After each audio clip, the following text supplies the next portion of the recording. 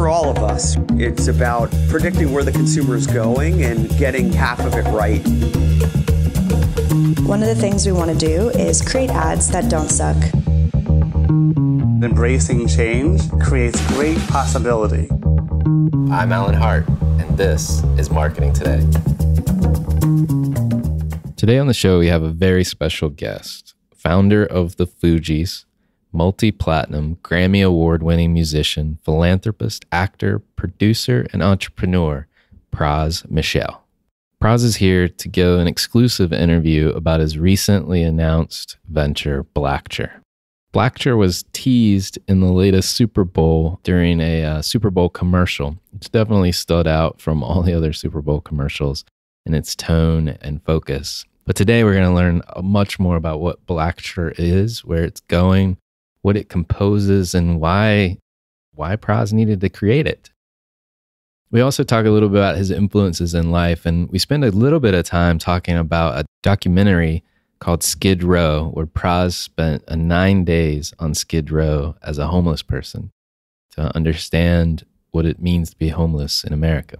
It's one of the biggest influences in his life and has kind of propelled him to where he is today. But we'll talk a little bit about that as well as many, many other topics. So I hope you enjoy this exclusive long-form interview with Pras Michél. Pras, welcome to the show. Thanks for having me. I'm excited to chat with you. We got a lot to talk about.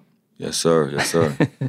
But I think we should start with your latest venture, which is Blacture. Can you tell me a little bit about what is Blacture? Well, Blacture is, obviously, it's a digital platform that's going to give the culture and underserved people a voice to be able to tell their stories and help them in various places where they've been marginalized.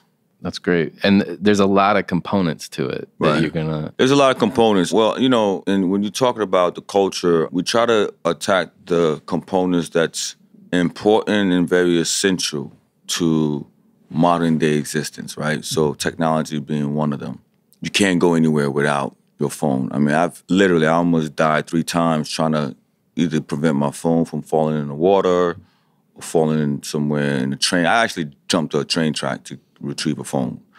It's just, when you think about it, it's like, it's just a phone, right? Right. But our lives is on the phone. So you talk about that. Then you talk about healthcare, which is not even just a culture issue. It's more of a American issue, healthcare, you know. But especially in the Black culture, not only can they not afford healthcare, but they can't even get the basic, which is just regular checkup, just to kind of like be aware of what's going on with themselves, right? Right. So which is very essential. And then you talk about education, and you talk about entrepreneurship, right? To give people opportunities to be able to make little extra income. And so Blacture is trying to provide the basic right now. And then eventually there's verticals to Blacture, right? So it's going to expand and grow, and shipment. It's going to go into, who knows, maybe railroad, I don't know, whatever, you know.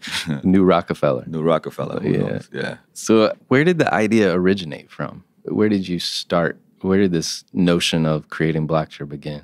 Well, to be honest with you, I've been thinking about, they came in phases, obviously. So we're talking about years of life. Like I remember almost over 10 years ago, try to figure out, how can I help resolve the healthcare issue, right? And then at some point, kind of like spent a couple years trying to figure that out. That didn't kind of like go anywhere. And then went into, you know, an app that can kind of like bring everyone together. It was called Paired Up. That didn't really go anywhere.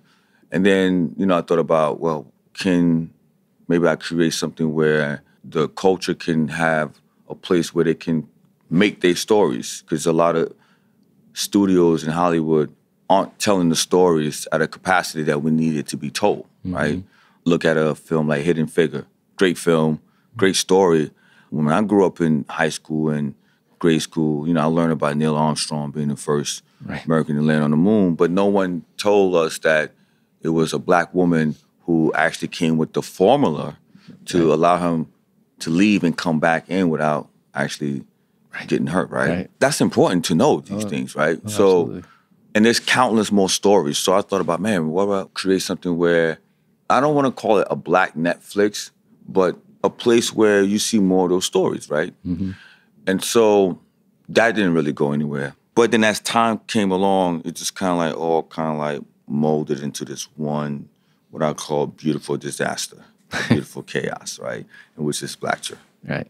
I love it. I love it. So we talk a lot about branding on this marketing podcast. Where did the name come from? Actually, the name came from my team. Obviously, Blacture is a combination of aperture and black, which, aperture means an opening or a hole, whatever, right?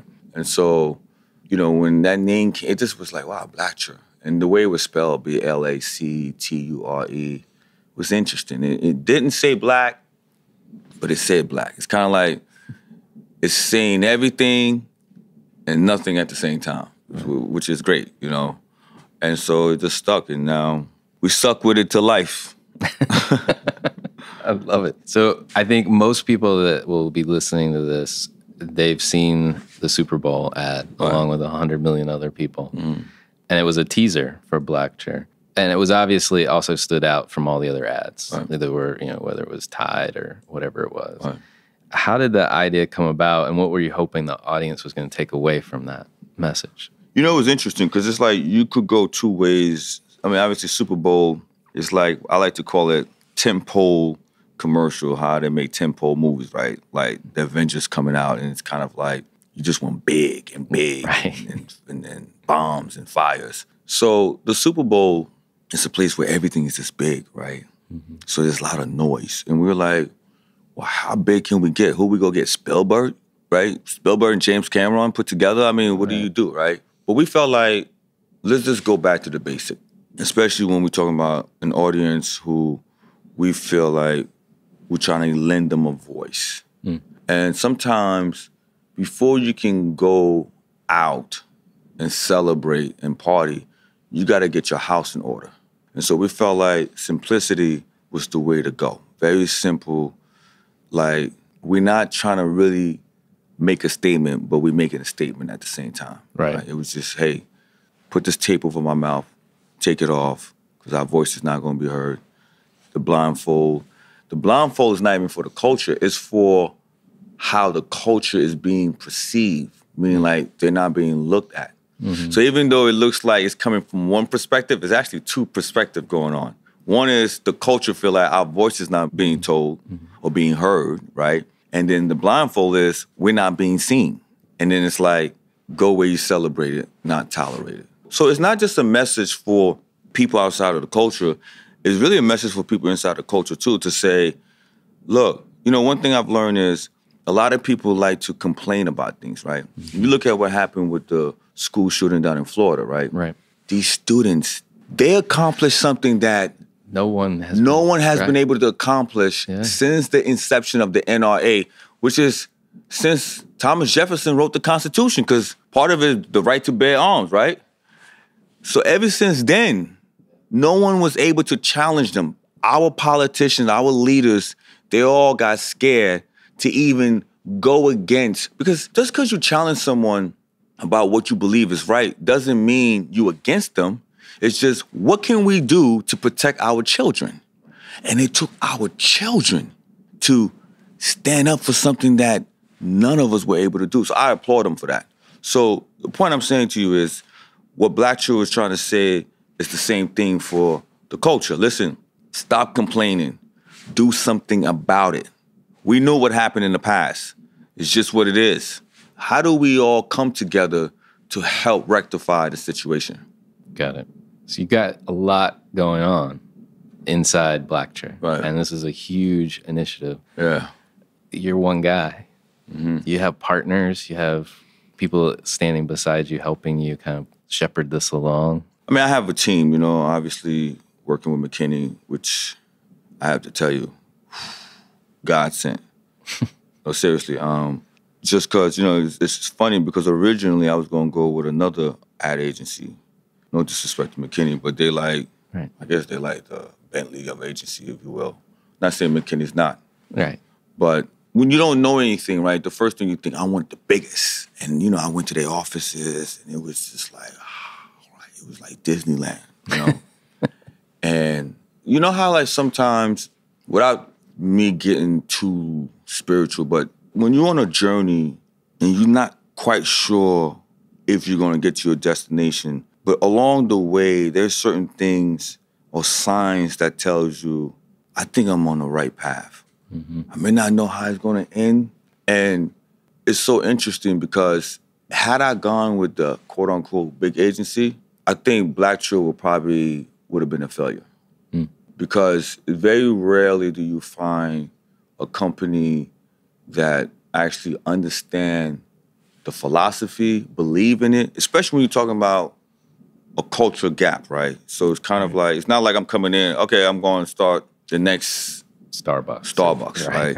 This is something that really talks to a certain culture. And this culture is different from any other culture on this planet. And I like to call this culture, it's almost like the common cold virus, right? Just when you think you have a cure for it, it changes into a different virus. That's why there's thousands of common cold medicine on the shelves, right? Because there's so many different, there's no one particular. So when you're talking about the culture, the underserved and the Black culture, it shifts so drastically. Right. 1 minute, you think, oh, they like this, and you take somebody like Drake would say, I don't like this. The whole culture will shift with him, right? It's just, no other culture does that, right? Like you can't go and say, I don't like Rolex, and then all of a sudden no one stopped buying Rolexes. Or I don't like Tide, right? So I'm gonna wash my clothes with something else, right?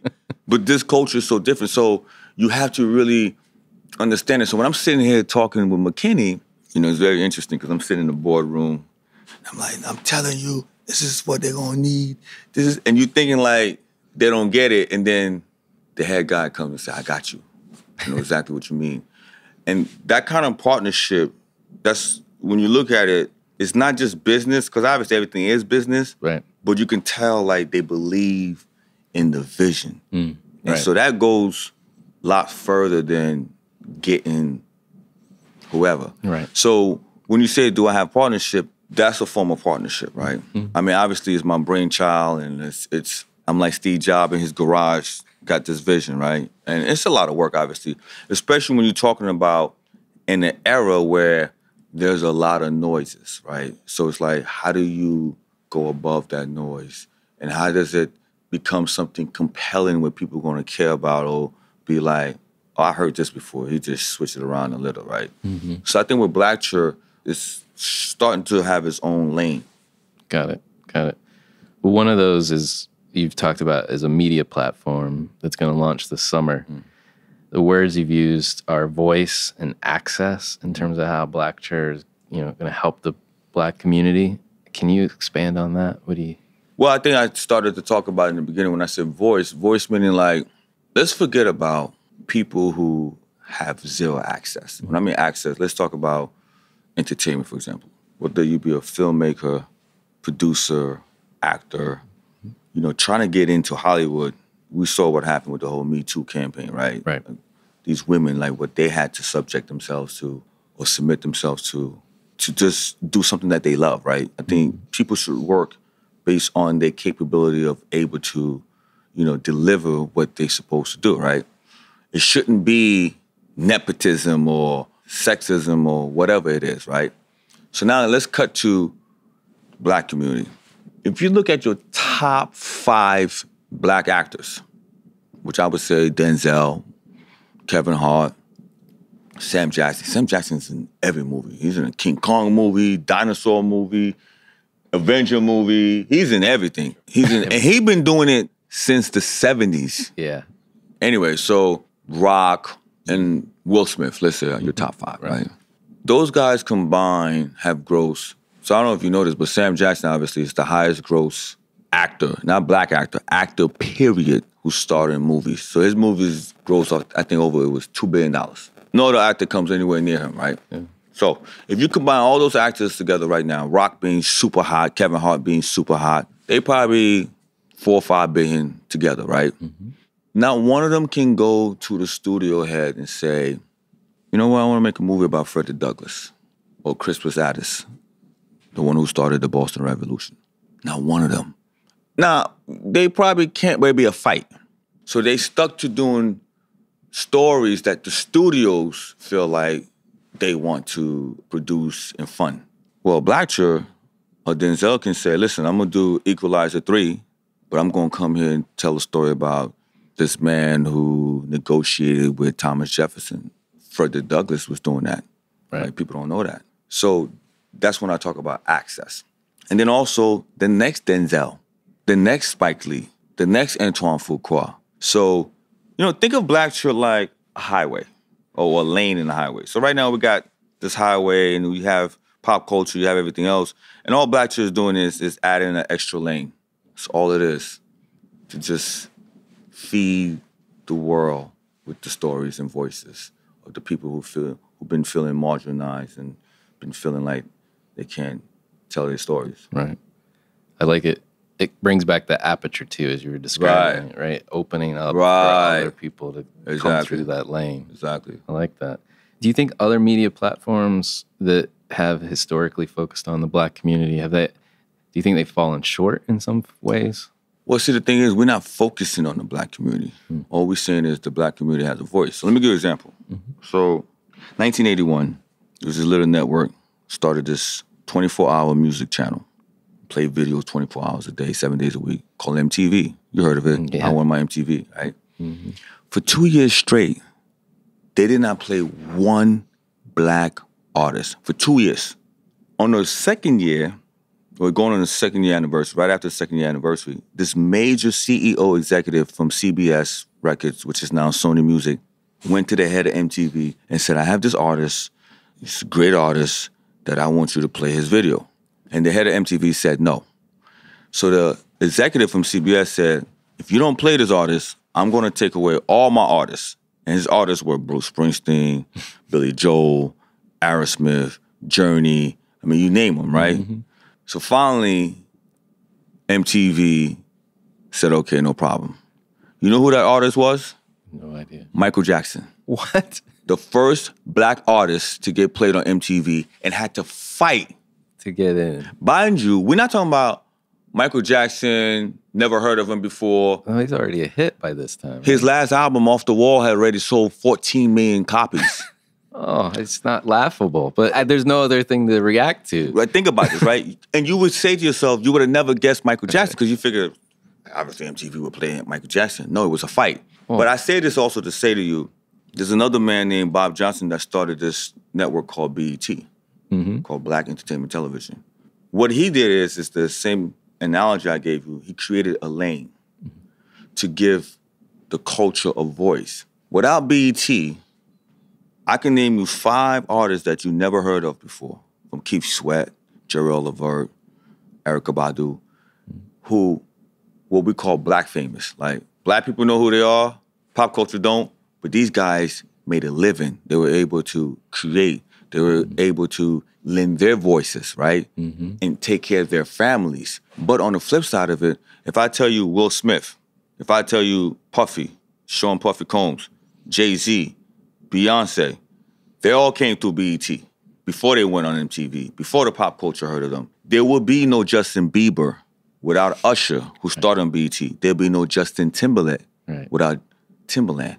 There'll be no Eminem without Dr. Dre. There wouldn't even be a Mark Wahlberg without BET, because Maurice Starr, who started this group called New Edition, who you probably never heard of. I've heard of New Edition. You definitely heard of Bobby Brown. Yes. Okay. Yeah. Maurice Starr, who started the group, he went and did another group called New Kids on the Block, which Mark Wahlberg was the original member, left, boom, did Marky Mark and the Funky Bunch, rest is history. Right. So you see the importance of BET? So it wasn't just because it's for Black people, it was just to give them a voice. And then the world can come and hear our stories, hear our voices. Just like for 75 years straight, up till last year, the #1 genre worldwide selling music was rock and roll. It didn't take a break. 75 years straight. It just got dethroned last year by hip-hop. Hip-hop is now the largest selling genre of music in the world. So when hip-hop was created and when it started, it wasn't, this is for Black people, only Black people can listen to it. By the way, it didn't become #1 because only Black people listen to it. It became #1 because the world listened to it. So Blacture is saying the same thing. It's for everyone to enjoy it, but now we're focusing on the culture and their voices so people can learn more. And you gotta also remember, by able to tell more stories, you get to understand the culture more, because there's a divide going on, right? Mm-hmm. And so a lot of people don't understand the culture, don't understand why certain things are done. Right. But when you start to see like Hidden Figures or even Black Panther, right? Right. So it took us 18 years to get a Black cast superhero movie. That's unacceptable, but guess what? It made over $1 billion.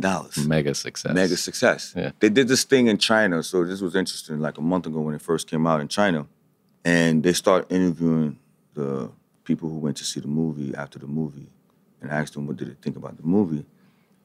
And resoundingly, a lot of them were saying, we didn't know this about the Black culture, how beautiful it was and this and all that. You see the power of that medium? You just got to put the story out there, and if people want to see it, they'll go see it. Just like we put out hip-hop, the world decided they want to listen to it. They want to hear the stories. Right. They want to hear about the kid in Brooklyn. They want to hear about the Fugees and their politics. They want to hear about this. Sometimes they might just want to hear Cardi B talk about her stripper life. I don't know. But it's the stories, and then the world come and embrace it.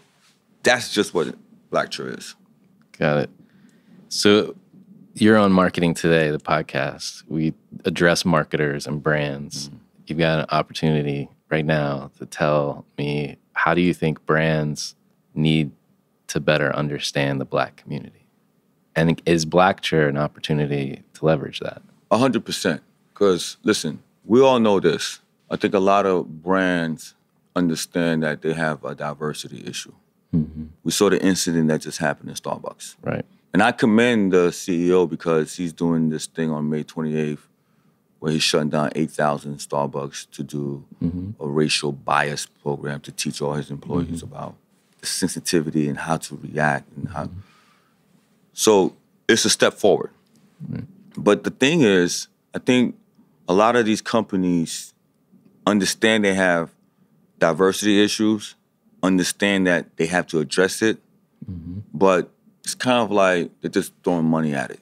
Like they're pandering to the culture. And people know that. I mean, You can see through it. come on, man. A Black person know when they see a Black guy in McDonald's commercial, that guy corny. I'm never going to buy no French fries anymore. You know, you could make me don't want to eat burgers no more. You know? Yeah. But Blacture, through strategic alliances with these companies, can sit here and say to them, this is what's going to resonate with the culture. I am the culture, Right. right? And I'm part of the culture. I'm a student of the culture. I'm a teacher of the culture. So who better can tell you about the culture? Not this guy that they go hire some executive that may look like I do, but don't know anything about the culture. You just have the same skin color as I do. Think about this. You heard about the controversy with the Pepsi commercial, Kylie Jenner, right? Yeah. Can I ask you a question? So after they shot the commercial, let's forget that it went through all the logistics it had to go through for them to go shoot it. Yeah. Because, you know, somebody had to tell the story, they had to write it out, they had to pass it through a bunch of different, you know, layers of the company. So let's say it skipped a bunch of different layers that it shouldn't have skipped, right? Right. So you're in a boardroom and you got your first version of this commercial. You telling me there's not one Black person to be like, excuse me, sir, president of Pepsi? I don't know, man. Black people ain't gonna really like this one right here.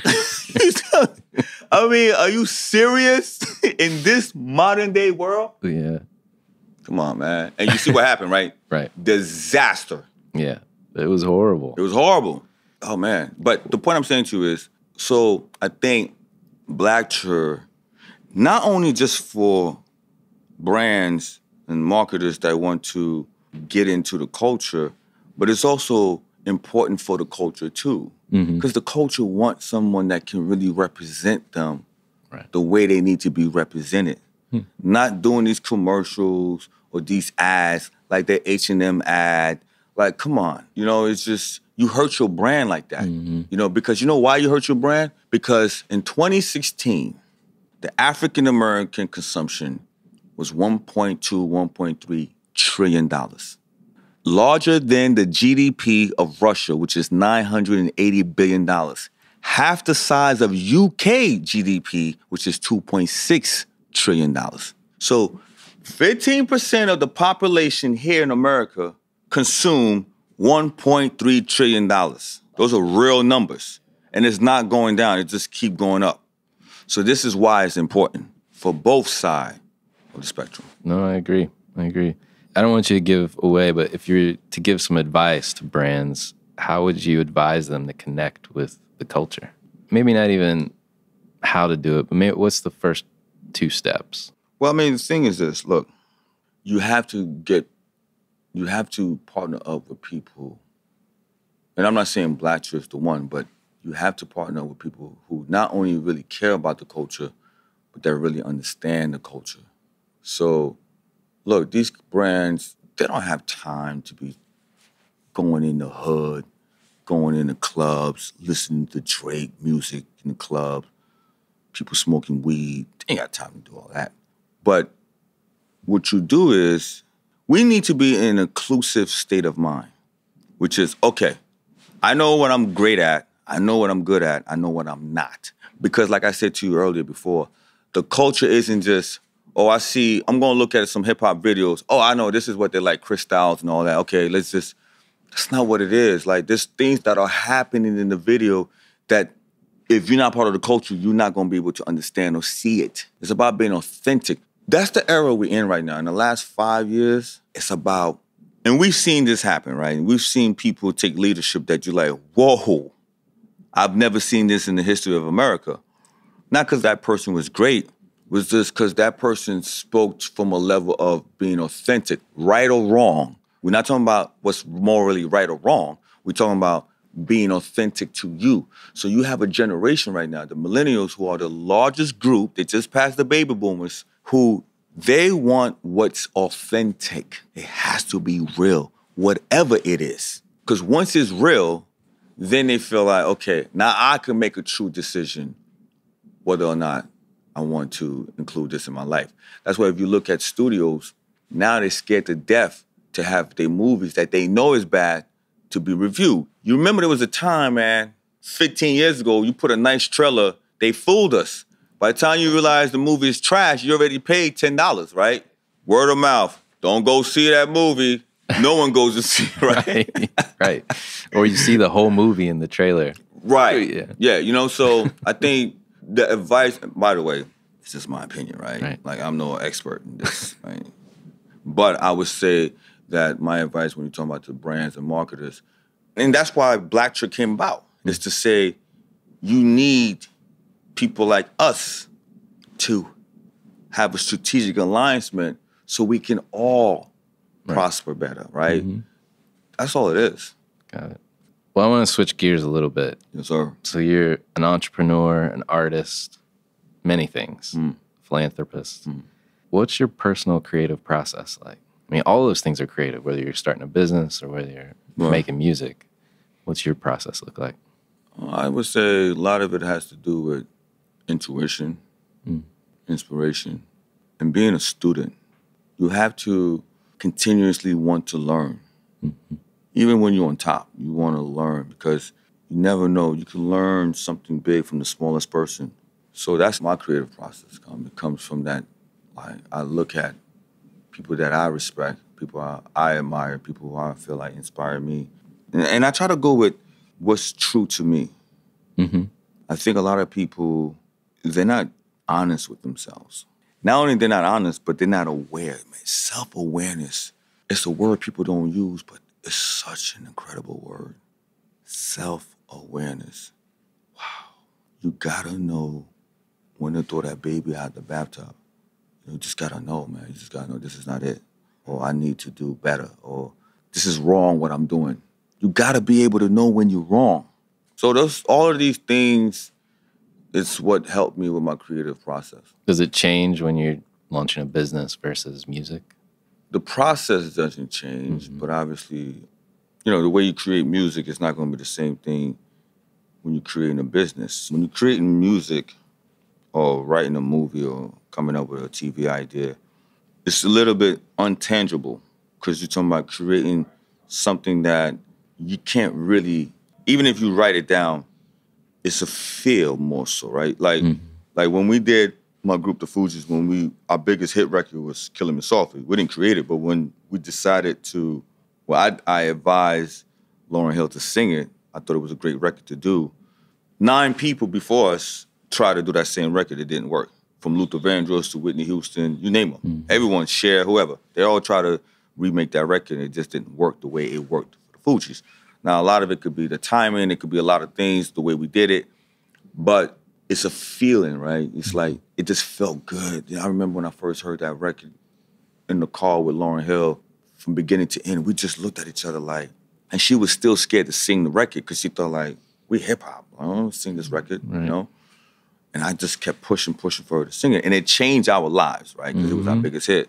And so that's one form of creation, right? But now when you talk about creating business, yes, there's some creativeness that it involves from the name, you know, the colors and all that. But now when you start talking about structuring, that's a whole different ballgame, you know, and I'm still in the learning process of it because it gets overwhelming and it's serious because now you got to worry about, okay, I'm not creating a production company, music production company with an LLC, right? This is a company now, which means the tax structure is different. You know, you start talking about getting geared up for evaluation and you're getting geared up for investments, and that has nothing to do with creation. It just has something to do with having a good team and being able to really structure it properly. Right. I think you hit on it. It's just having a good team. So you talked about learning earlier and your, I think, personal thirst to just soak it all in. What have you learned from all of your previous endeavors, whether it's the Fugees, your time spent on Skid Row for the documentary that you did, that's helped you craft Blacture and what it is now? I mean, it's a journey, right? So, you know, as you're going through your life journey, you really think about what your passion really is. You think about, now everyone has different goals and different outlooks in life, right?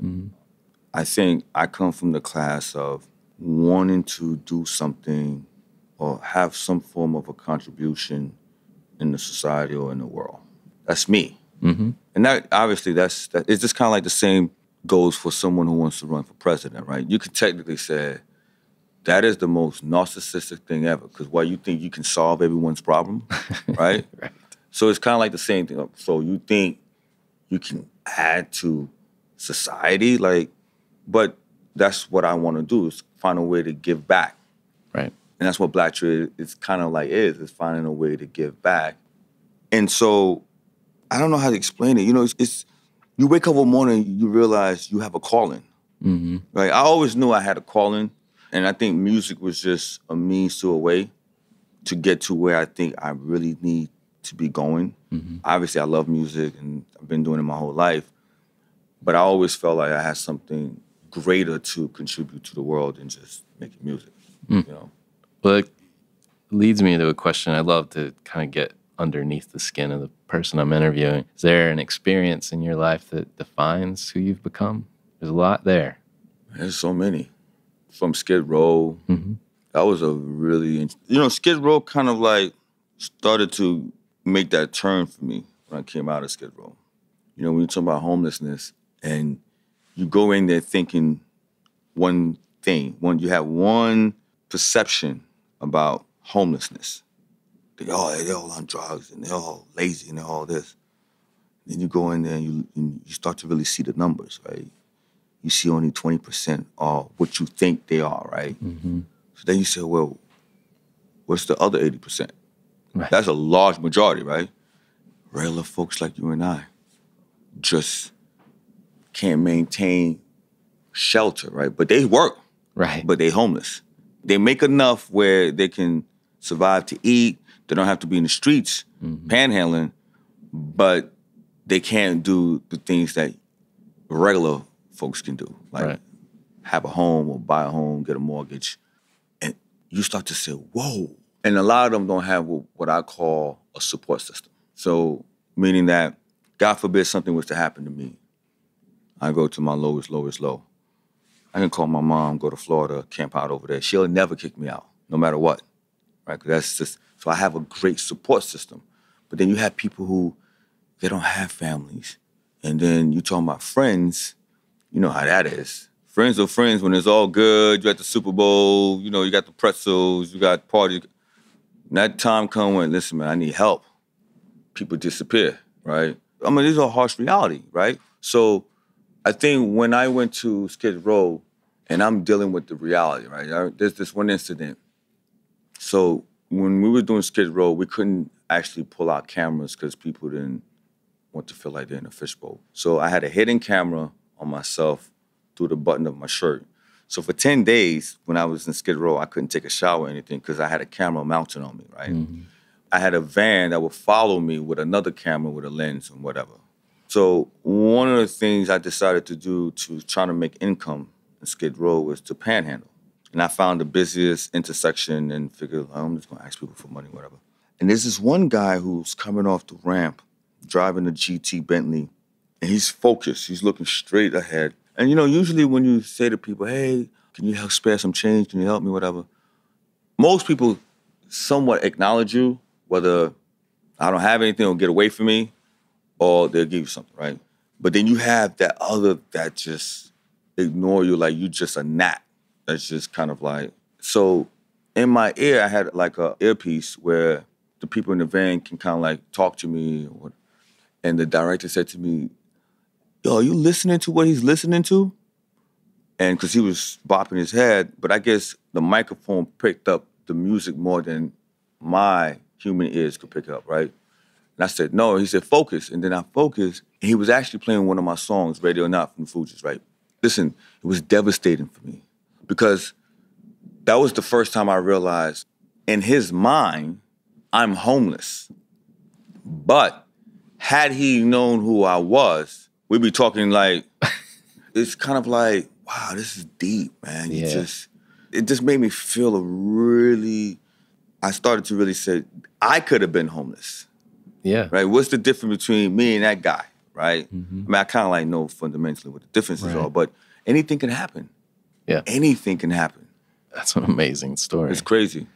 So what fuels you? What keeps you going? Just the love to create, the love to execute, the love to... when I was making music, I never forget, when people would come up to me years later and be like, man, I know where I was at when I first heard the score.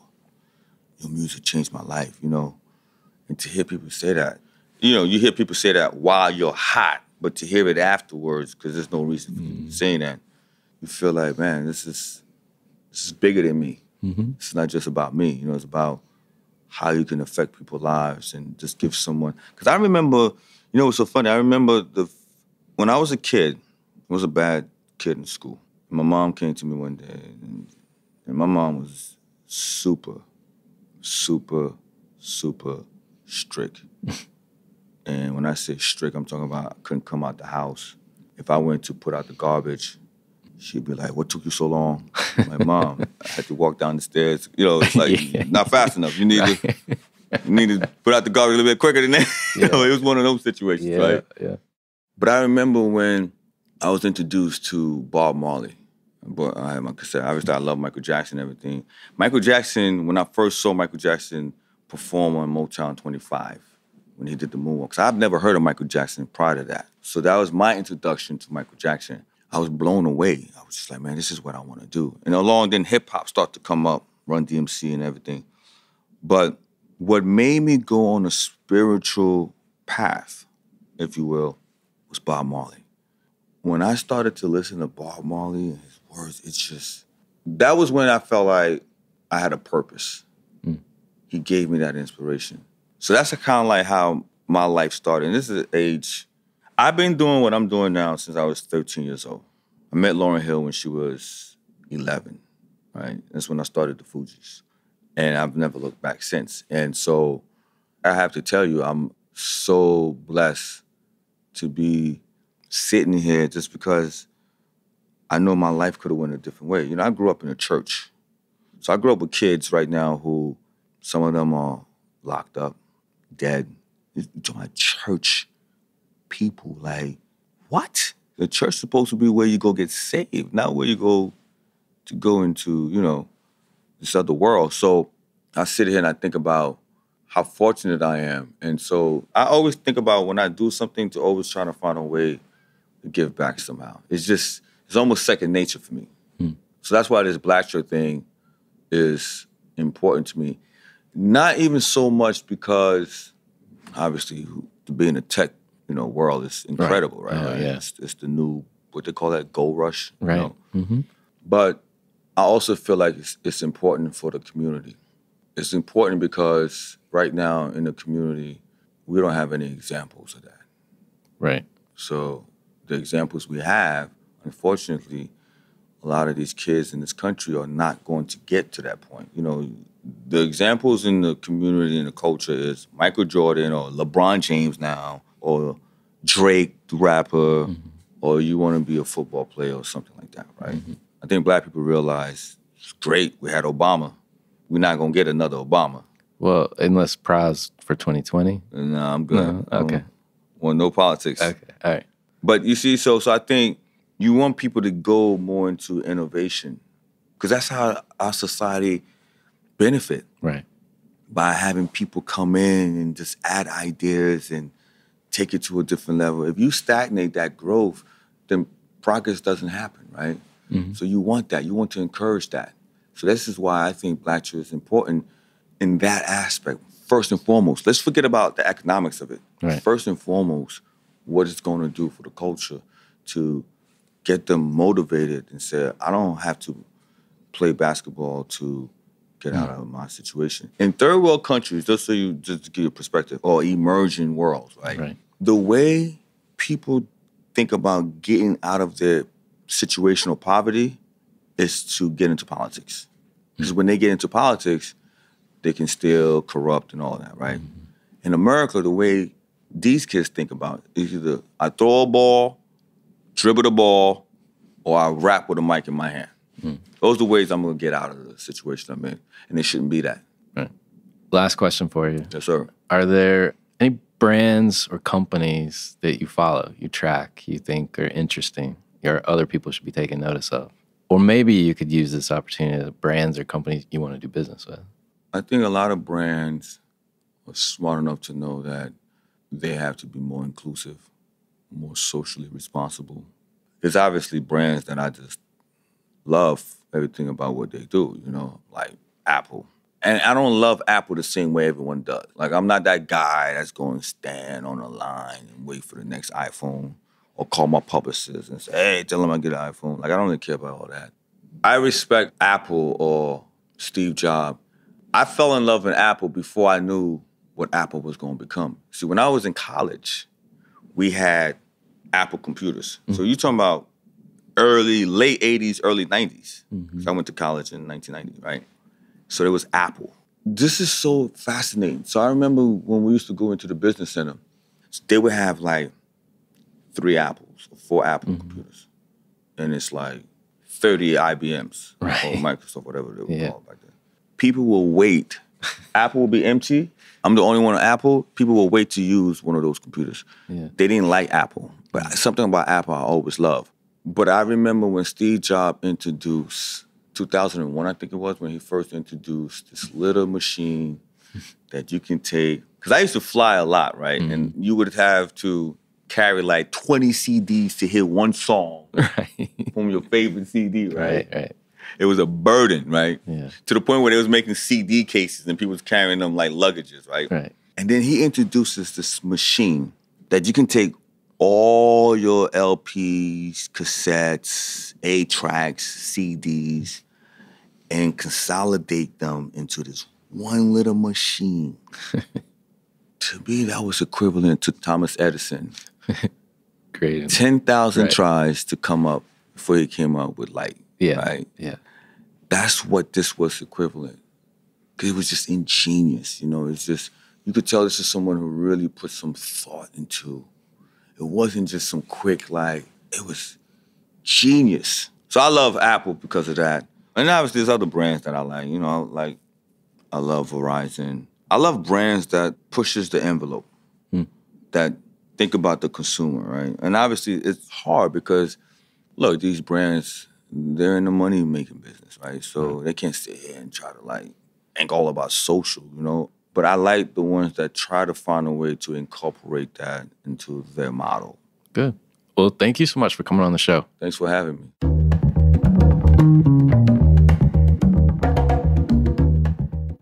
Marketing Today is brought to you by Atomic. Atomic focuses on unleashing the growth potential for clients we serve. Atomic is a strategic consultancy specializing in business, marketing, brand, and innovation. Our singular goal is to help you accelerate your efforts with the right mix of expertise, analysis, and creativity. Check us out at atomic.com. ATOMCK.com. Hi, it's Alan again. Marketing Today was created and produced by me, with writing and editing by Kevin Greeley, social media support by Megan Woods, art and graphic design by Sarah Dell. If you're new to Marketing Today, please feel free to write us a review on iTunes or your favorite listening platform. Don't forget to subscribe and tell your friends and colleagues about the show. I love to hear from listeners, and you can contact me at marketingtodaypodcast.com. There you'll also find complete show notes with links to anything we talk about on any episode. You can also search our archives. I'm Alan Hart, and this is Marketing Today.